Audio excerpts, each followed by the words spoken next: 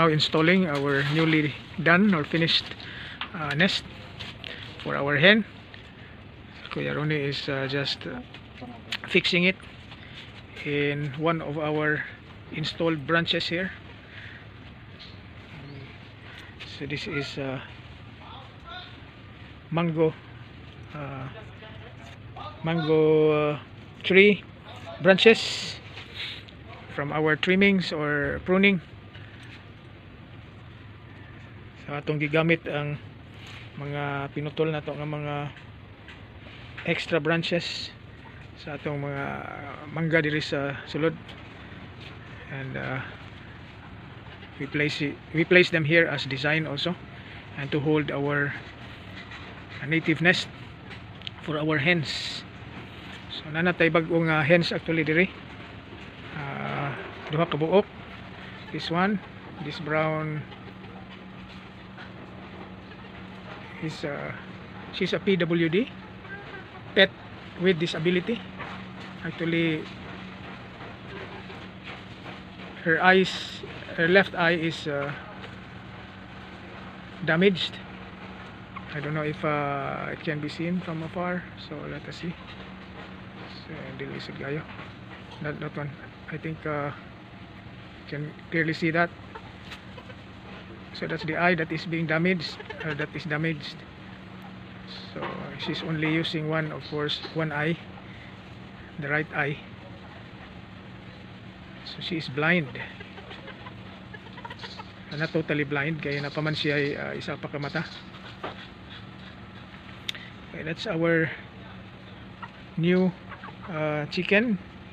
It just arrived this morning. We bought it for 200 pesos. And then the other one is here. Nadiri ang isa. Okay. So this is the other one. I'm not really sure if this is female, but the owner or the supplier said it's female. It's quite big for a female chicken. Anyway, we will know later because it's still very young. It's already big. Dako na siya nga chicken, but we cannot really tell if she or he is female or male. Bitaw, joke. May bawaan na if utubo na ang atong manok. So actually upat na ni sila din this is Singa, that's Singa, and then that's under the concrete bench is Sparrow, and this one wala pa ngalan. We still have to name him or name her. Not quite sure of his or her gender, so ato pa na siyang i-decipher later on as she grow older or as he grow older. So this is a female chicken or a hen. So actually nangitlog na ni, and then napusa na yung itlog. According to the supplier, the owner of this chicken, dagko na daw iyahang piso. In our language or local language, itawag na nato og tali. Natali na ang iyahang mga piso.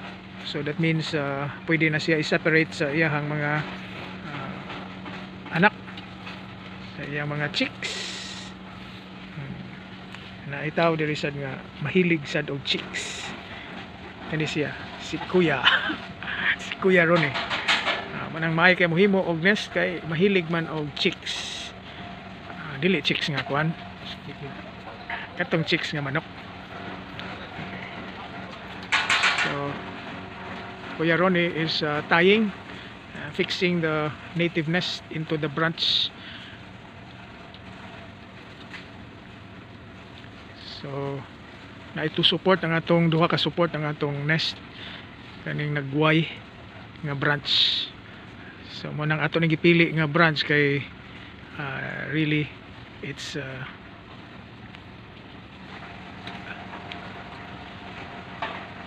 nice. maayo jud siya butangan sa nest. And then naa siya isa pa ka branch here nga pwede sakaan sa atong hen. So ani siya mo cut.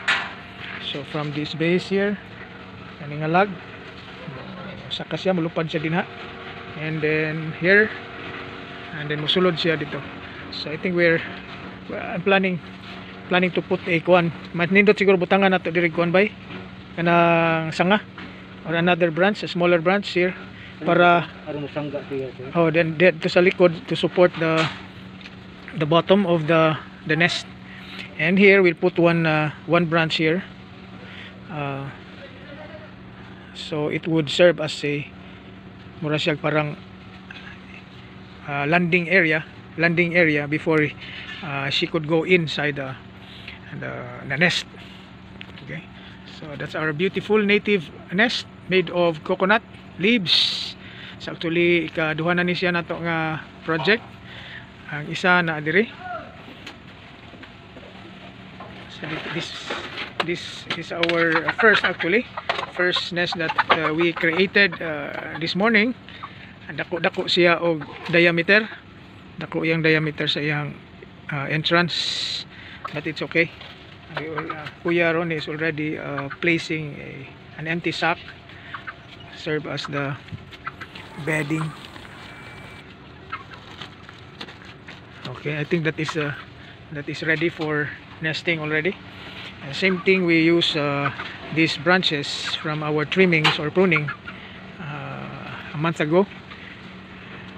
You notice we fix it in the post using the tie wire. Tie wire, so we fix it there. And of course this branch also has 3 branches, 1, 2, and then 3.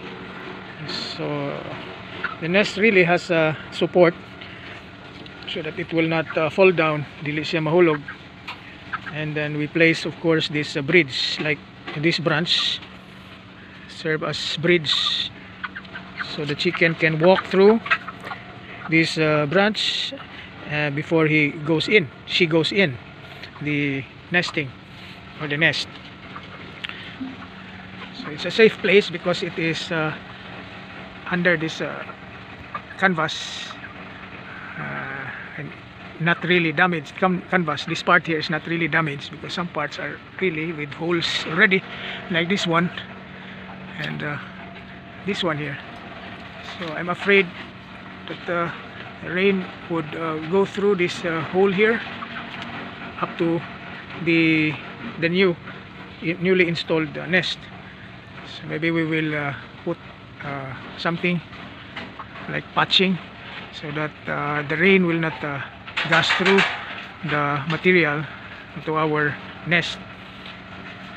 Nanglan ugag yun ang atong nest, especially sa loob or sa sulod, para dili mabasa ang mga eggs. Kaya once mabasa ang egg, di na siya ma-hatch.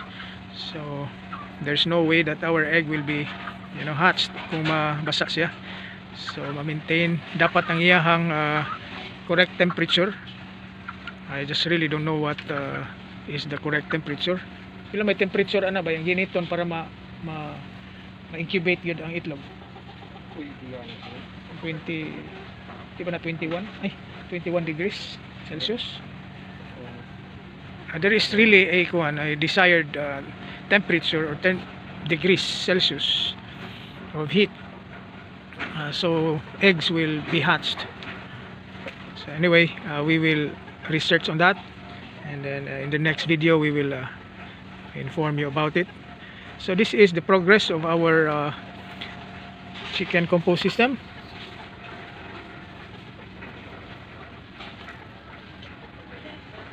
So our chicken are very busy searching for food, for worms, bugs, and etc.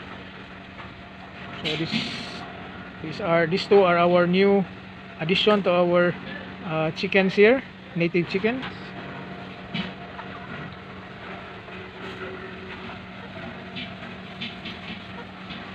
And of course, this is how our chicken run would look like right now.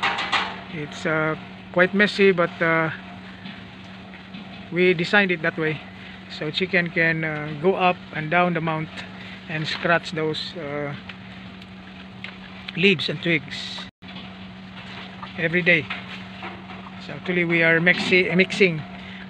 We are throwing our kitchen scraps here, mga panit sa fruits or vegetables, and all scraps coming from the kitchen, including rice crumbs, except bones, fish bones, and pork and chicken bones,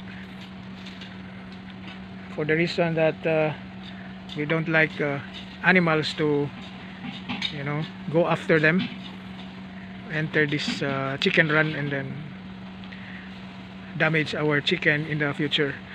So atong ilabay din ipon nato sa mga organic matter katurang mga fruits and vegetables scraps. So actually our chicken are already starting to work on our compost. So this is supposed to be mount of you know, leaves and twigs, and now they are starting to scratch. That's why it's already like this, quite messy. So this is the texture actually of this material. It's close to soil already. It's broken down, starting to break down. Yeah, I think in just less than 2 months this material will become already fertilizer or compost. Okay, so that's the development of our chicken compost system. We are happy to have this nest already installed, one there and one here. Still have to add one more here and another nest there on top of that trunk. Okay, so thank you for watching, and hope you learned something from this video. And of course we are expecting more chickens to come as soon as we can contact our friends who have chickens at home. Okay, so see you next video, and thank you for watching.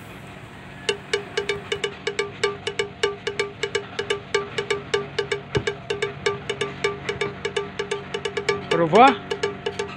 See you soon. Bye.